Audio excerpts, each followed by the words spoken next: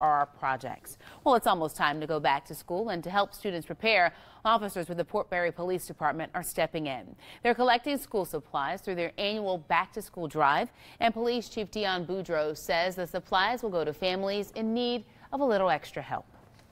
We're just trying our best to try to help these families get that before school starts. So these kids will be in class with the right tools they need to get a proper education. And you know what? It'll help these kids their self-esteem as well. If they go to school prepared, they don't have to feel embarrassed because they don't have these things. It helps them out. It really does.